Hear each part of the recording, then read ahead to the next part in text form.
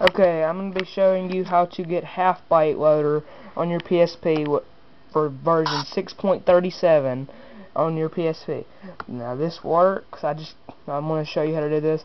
It's on version 6.37 official firmware. You can run homebrew applications and emulators. I'm going to show you I do not have custom firmware.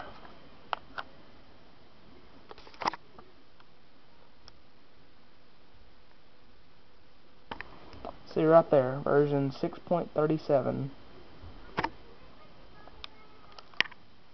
Now that's the memory stick blank, nothing on it. The memory stick that's in is the one I use all the time. Now as you saw, I had Halb Byte Loader. So now let's go ahead and turn this PSP off. One sec. See, there's the file that I had to email you because I don't know a download link because I had it emailed to me. So there's the file right there that I'll had to get sent to you. But yeah. Okay, so let's turn the PSP off.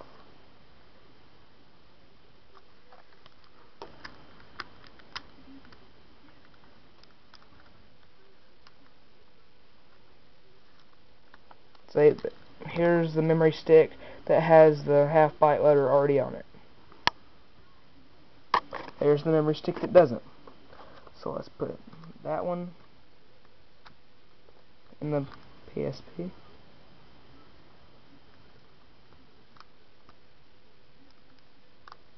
Okay, now let's hook it up via USB. Okay.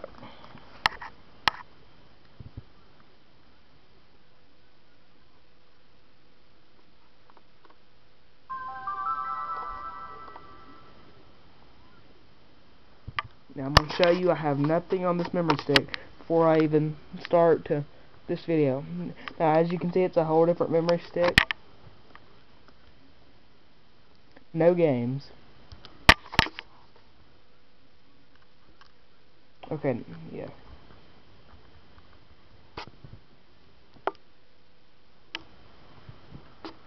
Okay, now let's go to the computer.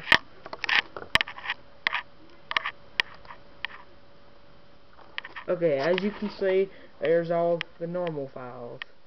So I have everything packed into this folder right here.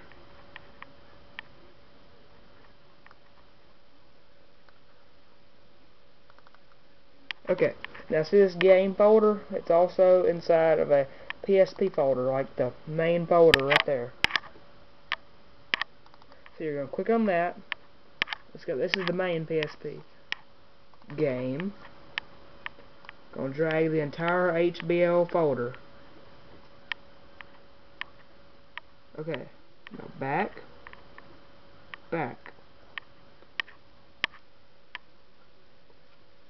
Now there's a lowercase HBL right here. It's got all that.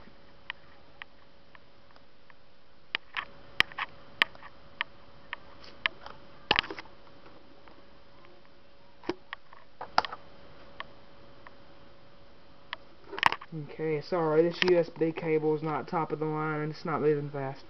Okay, as you can see, there's the HBL folder. Now I got to see this HBin folder. Or HBin file, sorry. Gonna need that. Now when you get this, you'll have that license folder right there, or this license file. You will not need the license file at all. So just don't even worry about that. You might as well just delete it, but I decided to keep it. I keep everything. Okay, now let's close out this folder. There's the HBL and HBN file. PSP. Game. As you can see, there's the file and everything. Okay, now let's go back to the PSP.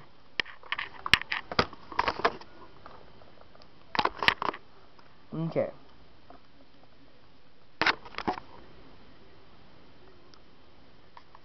There we go, there's HBL. Now there's nothing on this PSP, I don't have any emulators. As you saw, this was a brand new memory stick. Or never used memory stick, I've had it for a while.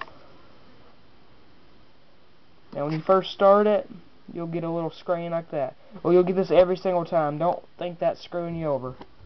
Now, as you saw that HBL folder I had, you'll go to the menu folder let me show you. This is how you can change the background, but this is the default one that's on now.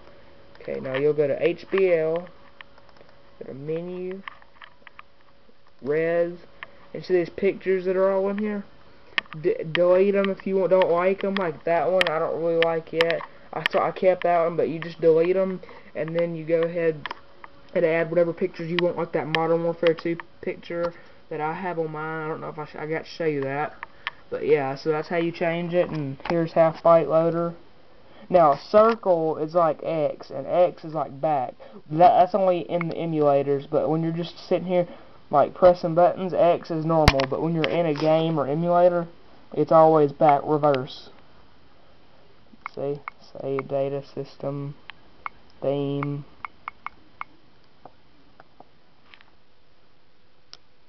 Now, one more time to show you that I didn't just expertly edit this video to make it look weird or different, because I'm pretty good at editing videos.